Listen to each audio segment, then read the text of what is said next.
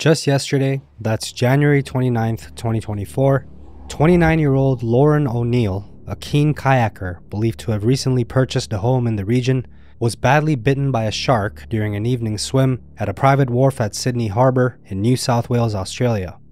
Now, it was at about 7:45 p.m. that a dramatic scene unfolded at Billiard Avenue in Elizabeth Bay when Lauren, who'd been swimming just 20 meters from the jetty at the time, was mauled by what authorities now believe to be a large bull shark, causing severe injuries to her right leg. So a local who was at the scene, he ran out of his house upon hearing Lauren's blood-curdling screams and immediately noticed her propped up on the ladder external to the harbor pool, struggling to pull herself out of a large patch of blood-red water. So locals, they quickly alerted authorities, but due to the rapid blood loss, they knew that something had to be done quick, and they had no time to wait.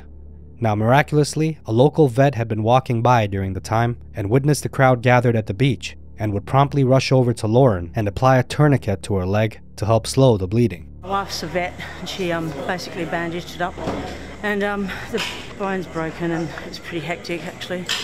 Oh, it was a completely surreal experience. I just got home from work at about 20 to 7.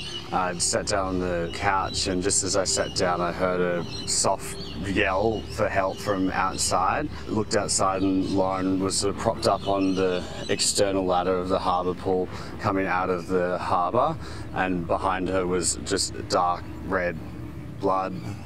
And it was just surreal. I grabbed my phone and sprinted outside, called 000. My neighbour Simon was sitting on the stairs outside on the harbour's edge as well. He also called 000, and we just went straight down to her. We were by her side, reassuring her that everything was going to be okay.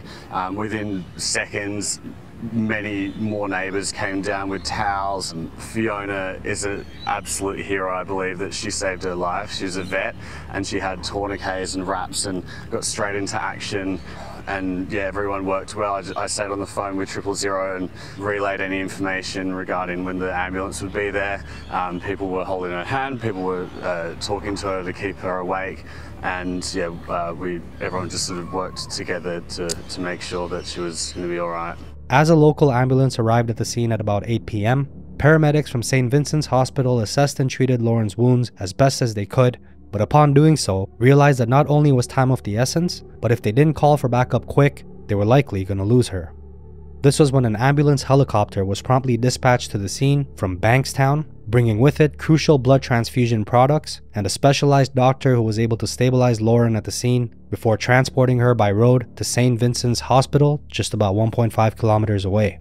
Our paramedics found her on a private wharf with significant lower limb injuries and a large amount of blood loss. So an investigation has been launched in hopes of finding out what species of shark it was that was responsible for the attack, and thus far all signs, as I mentioned in the beginning of the video, are strongly pointing to this being the work of a large bull shark, one that locals at the scene had as well reported to have sighted frequently at the wharf.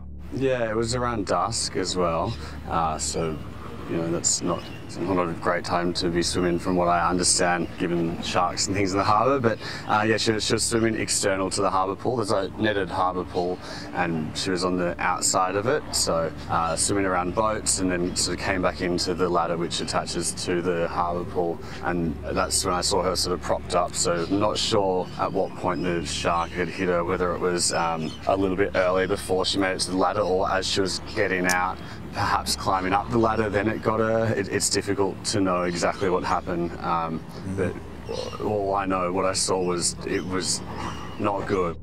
Dramatic footage on social media would then arise, posted by locals who had witnessed the incident, or at least the aftermath of it. Footage which showed Lauren being carried away on a stretcher and transported from the jetty to the ambulance. Now, City of Sydney Councillor Linda Scott would later issue a public statement saying that she was extremely concerned to hear about the attack, and she went on to urge locals and anyone else to please stay out of the harbour until further notice.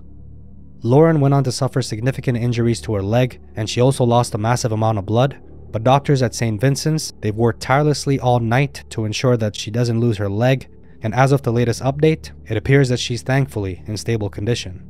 Now, I do want to mention before ending this video that when it comes to shark attacks, especially fatal ones, they're not too common in these waters here in Sydney, but tragedies, they have still occurred, and one of them was in fact caught on camera and happened as recently as 2022, when Simon Nellis, I'm sure you guys recall this, I've posted an episode about this, it went viral, He was a teacher who was brutally eaten whole by a great white shark, and it's probably one of the most difficult videos, just like the Vladimir Popov one, for anyone to witness. So I do want to warn you, I do include that footage as a link in a video I'm going to leave for you at the end screen of this one. I don't actually show it in the video on YouTube, but I do leave a link in the pinned comment of that video to the actual footage. And I do want to warn you once again, it's really hard to stomach, so viewer discretion for that one is strongly advised.